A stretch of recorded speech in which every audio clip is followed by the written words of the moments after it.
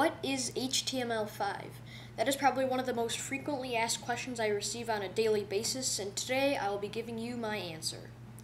So first off, the definition of HTML5 is basically the next major revision to the hypertext markup language, otherwise known as the core markup language of the World Wide Web. So now I will explain to you HTML5 a little bit more in depth, so hopefully you can understand it better. So HTML5 is proposed to be the next standard for internet media plugins. As you may have heard, it's currently fighting head-to-head with Adobe Flash and other similar applications that are web-based, such as Microsoft Silverlight and Java Player. Also, HTML5 has been in the works since early 2004, and surprisingly, when I saw that, I didn't know it's been around for that long, but they've really been working hard to get the job done, so it's been going strong for 6 years now, and hopefully it should be released sometime this year in 2010, but we're not sure on that one. Also, some video hosting websites such as YouTube and Vimeo have already tried custom-built video players for their content that involve the HTML style.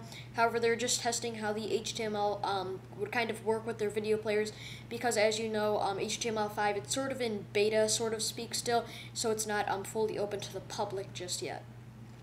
And also, a really interesting thing when I was reading an article about HTML5 was that I found this. So there's obviously the editors for HTML5, and there's two editors. There's Google's Ian Hickson and David Hitt of Apple. Now, when I saw the editors of this project I saw that somebody from Apple was involved, and a light bulb went off in my head, figuratively speaking, of course. But Apple currently doesn't have Adobe Flash support, obviously, as many of you Apple fanboys have been complaining about. But if somebody from Apple is involved with another internet media plugin that displays media content, I'm thinking that all the iPads, iPhones, and iPods, etc.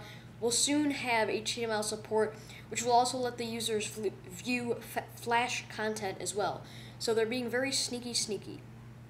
Also, there's going to be a handful of new APIs, or application programming interfaces, with HTML5 in the new markup language.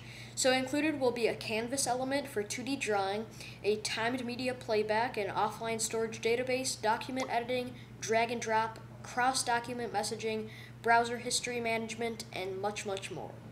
So overall, giving you my take on HTML5, I think it's a very exciting project and will possibly dominate the whole internet media plugin world, mostly because Google's involved, and when Google's involved in something, they usually have a tendency to take control of everything and usually dominate whatever it is.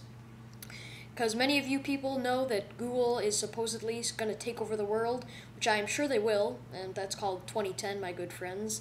No, just kidding. So I hope you learned something about HTML5 and hopefully ignored all of my pathetic jokes. So thanks for watching, and I will see you in the next video.